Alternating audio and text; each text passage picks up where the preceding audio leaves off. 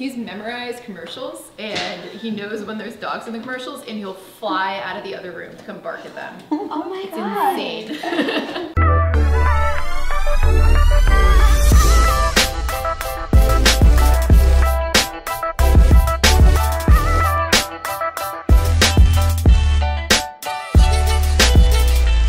Okay, so barking just when animals gets on the TV? Yeah, the people aren't usually a problem. Animals, any cats, any horses, any Have you like... done it like on your laptop or something? Yeah, I tried with my phone too, or like Yeah. my laptop, and you won't do it in there. It's just on the TV. television. Okay. That's so funny. Yeah. We have like a window in my office and he'll watch dogs go by and go nuts. Oh, okay, because Right. he goes to work with you. And Okay. then if he's on a leash, kind of aggressive when he approaches dogs, but then he'll chill as soon as he smells them. Okay, we're gonna go over just like the 5 golden rules of training with you, because it's gonna apply to everything we do. So we'll try to cruise through them. First golden rule is to always associate your dog's name with positivity. It's a lot easier for us naturally if he's getting in trouble. Yeah. Oscar, Yeah. like, you know, with a negative tone, it just kind of like your first instinct. But it will go so much further if you switch the tone from Oscar to Oscar. Yeah. And he'll just respond so much faster to that. Okay. A dog's name should always be a command to focus on you. And we always say if there's one thing you should teach your dog to do is to focus on you. So if you can grab your dog's focus, you can prevent him from doing anything you don't want him to. Second golden rule is redirection is key to shaping behavior. So Kaelin actually talked about this already. Like when he is barking, you want to redirect him to what's the right thing to do. And the reason why is because every time a dog has a behavior, there is a reason behind it. We just oftentimes don't think about what the behavior is. We're very quick to just say, you know, no, I don't like that, don't do it. Like if he's like biting on the couch, if he's barking, you're just like, no. You don't really think about why he's doing it. Usually there is a reason. So if we think about why a dog is doing what he's doing, what we don't want him to do, and what I would rather have him do instead, then that's how you want to handle the situation. Because we are positive reinforcement. However, that doesn't mean that you can't tell your dog no. You have to be able to tell your dog no, but then immediately redirect him to what it is that you want him to do. So if he's barking at the window, you know you can say no, but then redirect him to what to do. So go to his bed, and then he gets rewarded for going to his bed. So the next golden rule is never underestimate the power of praising your dog when they're doing the right thing. Praising them when they are doing the right thing just really gives them a solid foundation. And a lot of times there's 2 things that people always overlook a lot, and it's when they are doing the right thing and when you get their focus. Because focus is like gold, being able to get their focus. So if they're doing anything, you say Oscar and they look at you, like I would even praise him for that, just for looking at you, because you want that instant reaction. So praising is just really important. Tell them when they're doing the right thing. Yeah, they love hearing that they're doing the right thing, and it just motivates them more to continue to do the right thing.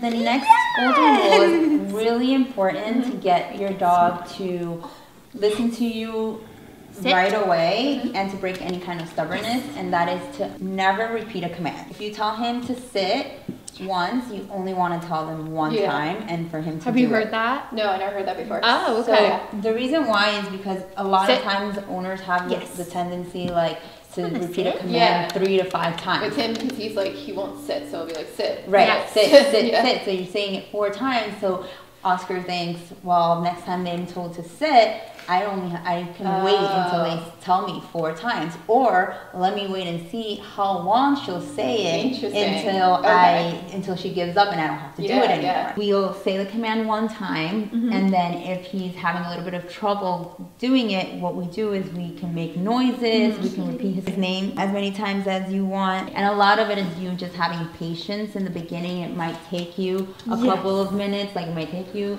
a couple minutes for him to actually get sit down, but if you're patient with it, he will do it. And then on the other side of that is following through with the command. Like, so every time you give him a command, you have to follow through with it. The last golden rule is, you know, training should be fun for both of you. So we always want to set him up for success, you know, and if we're practicing with him and he starts to check out, or if there's a command that maybe is getting a little bit too hard for him, you want to set him up for success and maybe try doing a command that's a little easier for him that he always listens to and ends on him listening and you winning. Okay. And that also means you don't have to worry about making one time for 1 hour practice sessions with him if that's too much or if you don't have the time. So just do a couple of minutes, even if that's 5 minutes, or even if you do sit once a week, but you follow all of these rules, that will go a lot longer than,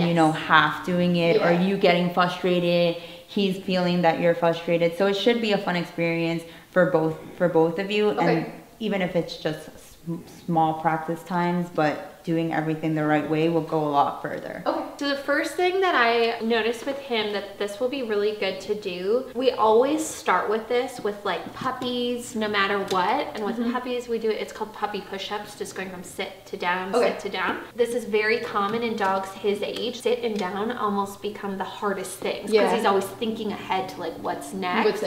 So this will be really good for him to stay present and just listening to you. So it will help in all other aspects. And I was working with him a little bit right here. Naturally, he immediately would go down. So be very strict with what you say. If he starts to go down, I see people are like, oh, that's close. And like who really cares for some things? Like when we tell him to go to his bed and then sit, it's not really gonna matter. It's just go there and relax. So if that's sitting down, whatever. But like right here, when you're telling him it, you just want him to not be thinking ahead.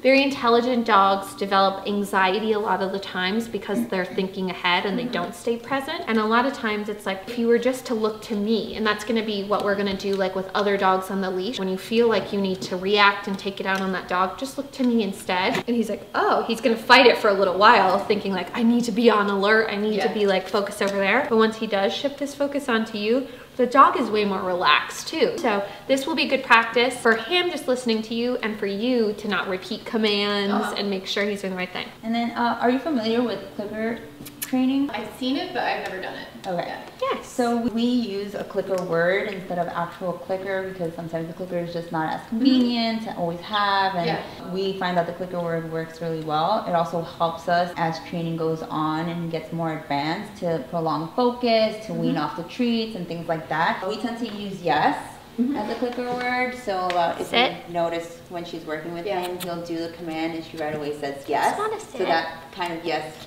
kind of does the kind of same thing as the click sound. Just tells him right away, and we'll go more in depth in it, and we'll work with that as it goes further on. But just right now, yes and treat. Yes and treat with everything. Sit.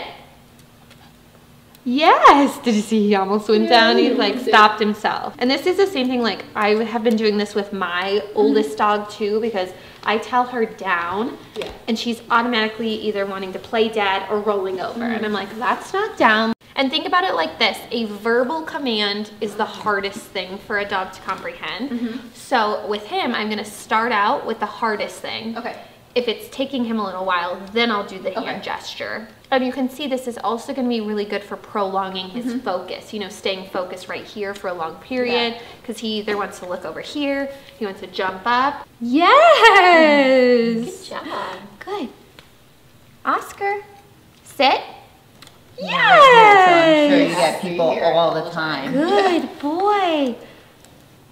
Sit.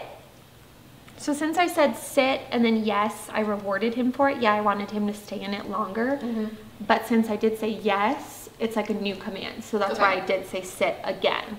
He's also probably never done a sit from a down position. It's challenging. So this will be a really good like challenging exercise for him. Okay, I'm gonna try just luring with treats and see what he does.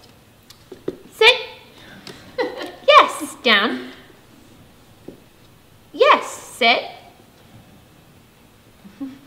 Yes, there we go. And then we are going to teach him a go to your bed command. So I saw he naturally likes to hang out there. Amazing. He's going to catch on to this really quick. When you teach a go to your bed, what do you want to use? Just like go to your bed, go to your place, go to your spot? Go to your bed is good. Go to your bed? Yeah. Okay. The thing with the go to your bed, what you don't want to do is start out luring him with a treat, or he'll only go where the treat is always. So we want to make him work a little bit, because you want to be able to tell him go to your bed in any situation, right? Like when he's at the door, you don't want to have to go and grab him with a treat, lure him there.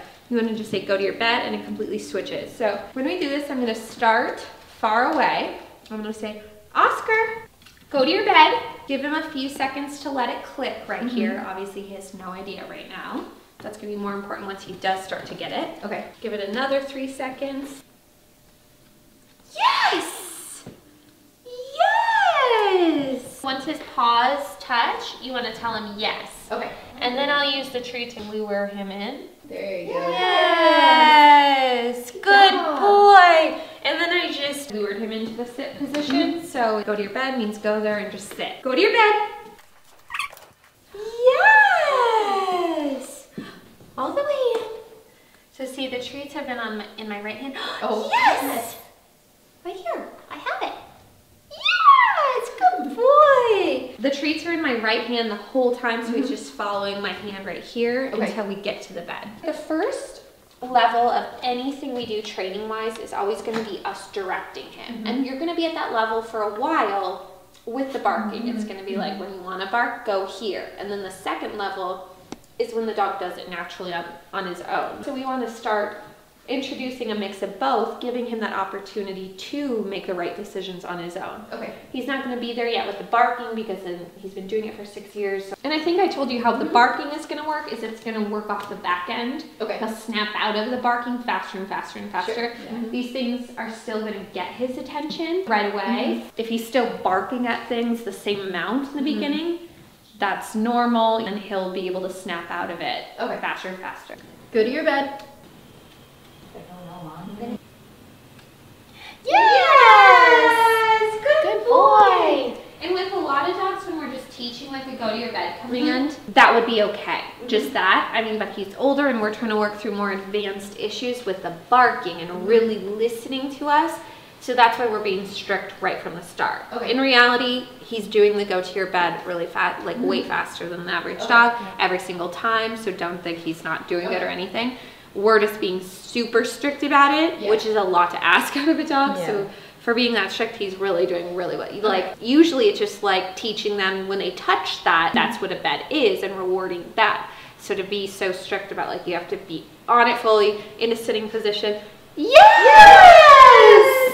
Good boy, you can give him one for that.